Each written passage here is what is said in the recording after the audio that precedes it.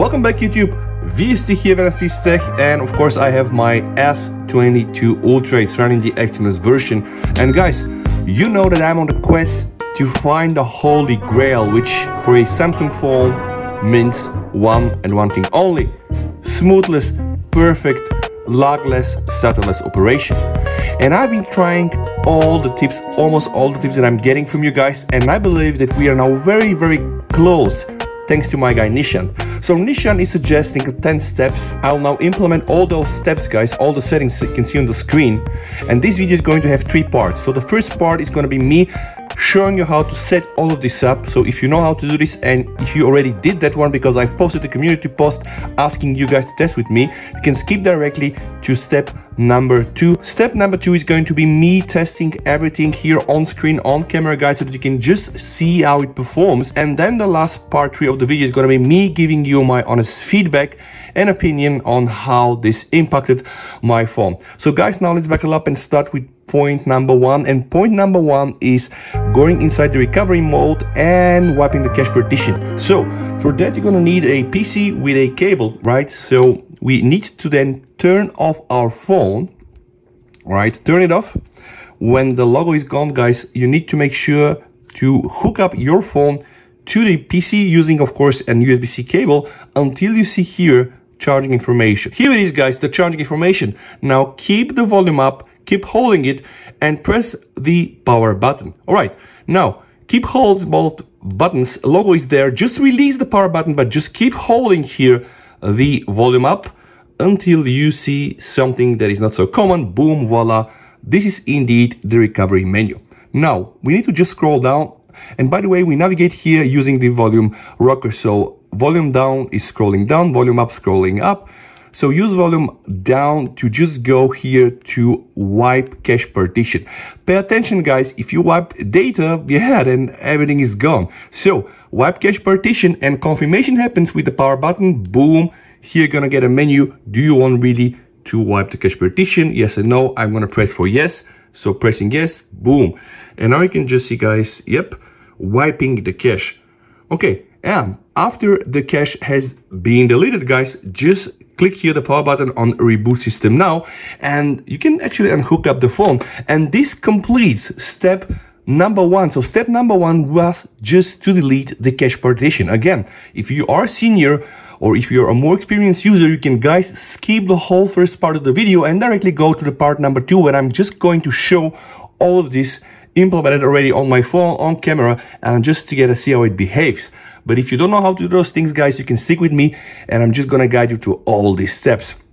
And while I'm waiting for my phone to restart, and sorry guys, my voice is down a bit, so I'm really not in my best shape. I'm still doing this video for you, and if you like content like this, guys, appreciate the sub. Alright, the phone has been restarted, and we need to execute step number 2, which is setting up the RAM Plus to 8 GB. And yeah, you know, I'm gonna follow, so I'm just going inside my settings, guys.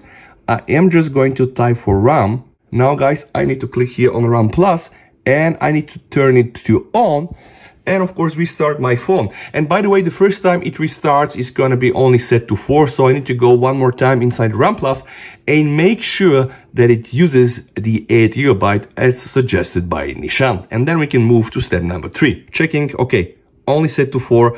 I have to choose 8, and then sadly I need to restart one more time. And guys, I never said it's gonna be easy, but I really hope that all of this will just produce a nice and better impact. All right, let's restart the phone, and then we can move to step number 3. All right, we now have 8 GB of RAM Plus, and now step number 3. For step number 3, we need to use Good Guardian. So if you don't have Good Guardians, guys, go download it. I'm gonna put the link down below. Why do we need Good Guardians? Well, because for the next step, we're gonna need Memory Guardian, and it's part of Good Guardians. And the next step utilizes Memory Guardian to go here in the customization and change the default to the quick switching mode, which translates to keeping more apps in the background. When using the previously used app again, it is more likely to run with the last state of the app, not starting from the beginning. And I, by the way, tested this in one of my videos. You can check the results. Honestly, it's a bit better. Still not at the iOS levels when you can open an app and leave it for days there, but yeah, slightly better than how it used to be. And now we can move to the step number 4, and this is suspend execution for cached app enable.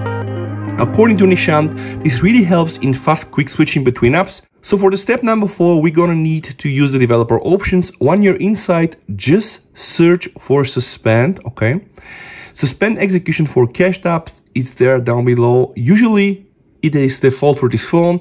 Yesterday I tested it with disabled, didn't really do anything good. Now I'm gonna hit enable, and yeah, you guessed it correctly, I need to restart my phone one more time. Step number 5 is to use the Galaxy Max application, which you can download it directly from Play Store, and by the way, also use it for free, and set the adaptive refresh rate between 96 to 120 Hz. Default, of course, is using lower hertz, and according to Nishan, this also helps with touch lag and with jitter. So in case you don't know how to use this, guys, you're gonna need a PC with ADB installed, right? So you need to connect your phone again to your PC, open a command prompt, guys, run ADB devices, and if everything works correctly, you should see here the ID of your device. If you get here a message that the phone or device is not authorized, you're gonna hear a message on your phone asking you guys to just allow this connection. Once you've done that one, you can type ADB device one more time. You should see the ID here, and then guys, there is a command to be written. This one, I'm gonna put it also inside the video description. This command will actually allow you to use the Galaxy Max Hertz. And when you are inside of this application, you need to go to adaptive, guys, and just here put on the minimum hertz 96. How can we be sure that these new settings work? Now, we need to enable the refresh rate monitor, guys, and you can just see here, guys, I have it here and also here. Now, I'm not touching my phone, and see, it only drops to 96. I can, of course, do also 24, right? And see, if I'm not touching the phone again, it will drop now, hopefully, to 24 Hz, right? So this definitely works. And again, why are we doing this in step 5? According to Nishan, this will reduce the jitter and also the touch response will improve. So once that's done, guys, we can proceed to step number 6. In step number 6, we need to use again our friend Good Guardians, and this time we're going to use Thermal Guardian and increase the thermal threshold to the maximum. Okay, so if you run it for the first time, you're going to have something like this. Okay, I always use it with the maximum thermal threshold, and in plain words, this means that the phone can take more heat, hopefully producing more performance, right? This is kind of the idea, to play with these things. Of course, if you don't like heat, you can also limit this, but hey, this will have an impact on your performance. Now, a few more steps to go. The next step, 7, is to go inside the app settings and set battery to unrestricted for 1 year home. Now, how does this work? We need to go one more time inside settings, need to search for the applications. While we're there, click here and make sure to check show system apps. And then, guys, we need to search for 1 year home. So just type 1 UI home. Okay, click it. And once you're there, guys, you need to go on the battery and you need to set here unrestricted. The default state, remember, is optimized. Now set unrestricted to 1 UI home. Okay, now that's done, guys. 3 more steps to go. For step number 8, 9, and 10, we're gonna need developers options. While you're inside developers options, guys, just go down and find the animator scale. All right, so the default animator duration scale, guys, is 1x, but we need to set it to 0.5. Step number 9 is to set up the window animation scale to 1, which is kind of the default setting. And step number 10 is to set the transition animation scale to 1x, which is kind of the standard. So we only need to modify the animator duration scale to 0.5. And guys, now that's it. What I'm going to do right now, I'm going to reboot my phone, hook it up, charge to 100% and test with you. And according to Nishan, guys, the phone is going to run smooth with the settings and you will not have any compromise to the battery life. He's getting approximately 5 to 6 hours of slot. So this could be really the holy grail for the S22 Ultra at least. So okay, let's buckle up and now test. Welcome to part number 2 of the video. This is the part where I'm showing you daily user routine things, attaching pictures in Telegram, browsing, and just using the phone as a normal person will use it. The idea is really to spot how the phone operates. So to start this test, guys, I'm just gonna close all the applications, and for a start, let's open first all my social apps. Open Telegram, I'm gonna go open Twitter, okay, with the scrolling here. I'm gonna open also Viber, all right. Let's open Facebook. Let's open Messenger as well. Let's now go for Insta, okay. Let's now go for TikTok, all right. And last but not least, let's open also Snapchat. All right, now that's already done. What I'm gonna do, guys, I'm just gonna go inside those applications and just try to use them as a normal user would do. But before I start doing so, yeah, my favorite test. And let me know what you think down below in the videos, guys. Do you think that's a bit better versus how it used to be?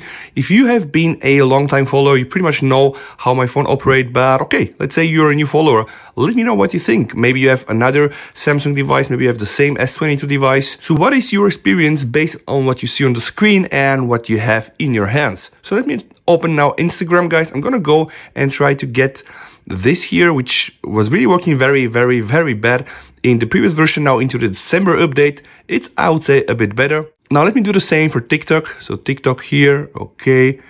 All right, the video part, switching the cameras, all right, and going outside. And now, guys, let me just go in Telegram and just attach a picture. So I'm gonna go to save messages. I'm gonna click here and let me just send some pictures. All right, sending some pictures, going outside.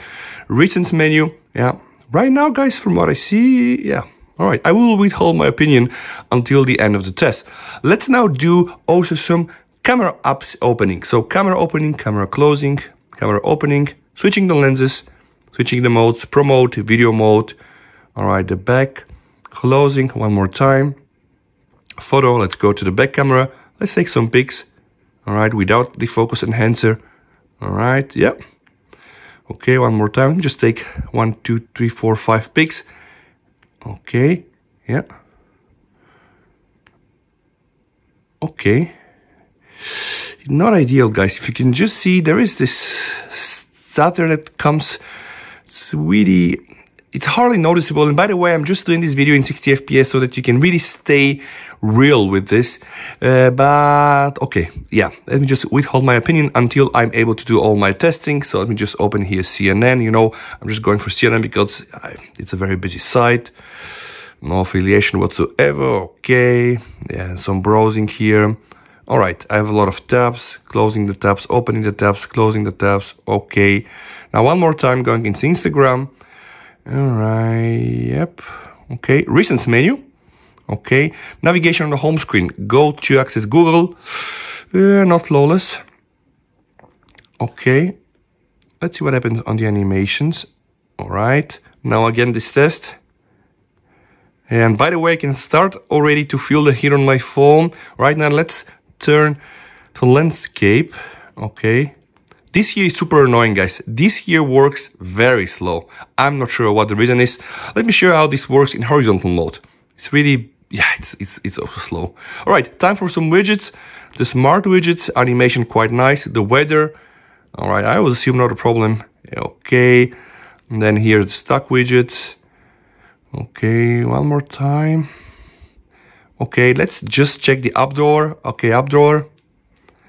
Searching the applications, accessing the settings. Okay, now let's go open Telegram. Let's just try to play with the pop-up apps. So let me just do one pop-up. All right, let's do another one. Let's take the clock. Let's put it there and minimize again. Instagram doesn't support pop-ups, so let's just do the weather app. All right, let's put it there. Okay, we have now these 3 pop-ups. All right, yeah. Okay, now let me just try to close everything. Boom, everything is now closed. Let's open the camera again, turning on the lenses. All right, let me just do 1, 2, 3, 4, 5. Okay, let's just pump the shutter button, go outside. Yeah, not so bad. Let's go inside the gallery. Let's see what happens on the gallery, guys. We're gonna go inside. We're gonna go the recents. All right. Ooh, wow. Okay. Yeah. All right. But apps opening probably is improved. What do you think, guys? Let me know down below in the comments. I just believe that the opening animations are really sick, and at least the stutter when opening and closing an animation has been really drastically reduced when using those settings. See here. This really looks like using a third-party launcher like Launcher or Nova. So I guess playing with the animation duration scale and with the other settings, guys, probably has some positive effect. I cannot be 100% sure though, but from what I see on the screen, it doesn't really eliminate fully the lag and the stutter for me, but it somehow changes the smoothness of the whole perception. So officially, I cannot crown this solution to be the holy grail because only Samsung can fix Samsung, but I do believe that this solution is very, very close to the holy grail of Samsung One UI smoothness. And thank you, Nishan, so much for providing all these tips. And guys, let me know what your tests show. Please, you and your family stay safe until we meet in one of my next episodes. And with that said, VST over and bye. No, I didn't really throw it.